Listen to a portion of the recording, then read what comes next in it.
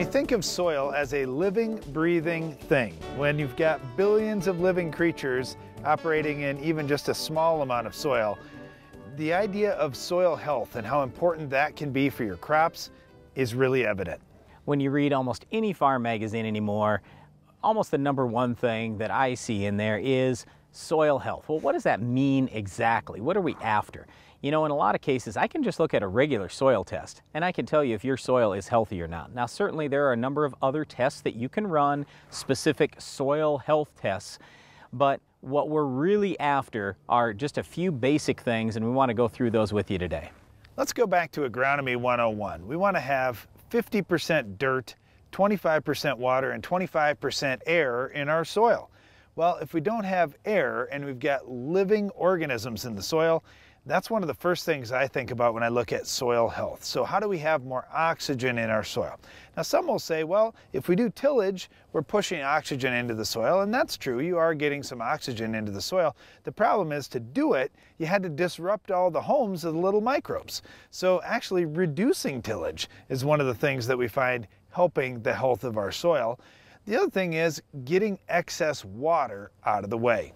Yeah, so that's where right away we're taking a look at drainage. If you don't have good drainage, if you don't have tile in the field and you're having high water table issues, that's a big problem. You've got to get that drainage improved.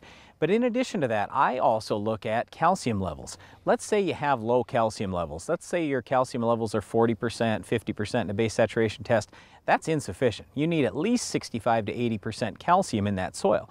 What more calcium does for you is gives you more porosity.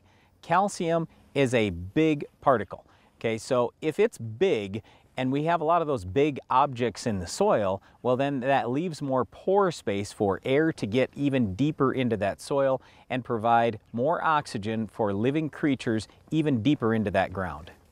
Another thing that provides a home for these living creatures is building up our organic matter in the soil. You could do that in a number of ways. We talk about it often on Ag PhD, that it starts by reducing tillage.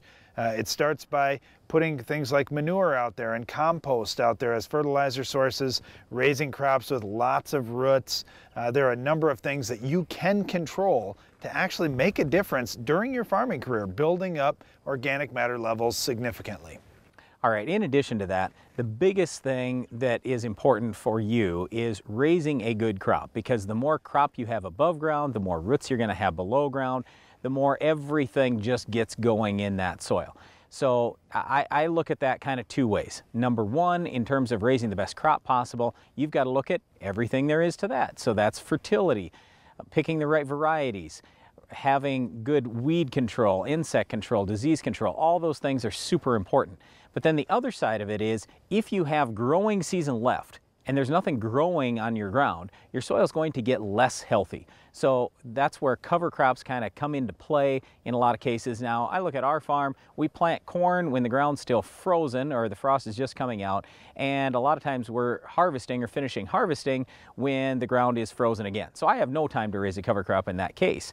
But in a lot of areas of the country, and even on our own farm, if I have wheat, for example, that comes off several months before freeze up, put a cover crop out there. That's the best way to keep that soil health going and improving all through the season. We certainly hear a lot about soil health and how important it is to improve it. We agree with that. We believe that soil health is really a key to getting high yields and maintaining them for a long time. So look at soil health measurements for your soil and do some of the practices that we talked about today to build up your soil's organic matter, get the right nutrient balance within the soil, and get that right balance of water and oxygen by improving your drainage as needed. Hey, one last thing that I should mention here too is soil pH. If you don't have adequate soil pH, let's say you've got really low pH or really high pH, that's also a detriment to the living things in your soil. So yeah, there are just a lot of basic soil concepts we talk about. It's the same stuff every day. I don't care if we're talking about raising a good crop or raising a healthy soil. It's drainage, it's fertility, it's all those other things. Well, we want positive things growing out in our field, not weeds like our weed of the week. We'll show you how to stop this weed later in the show.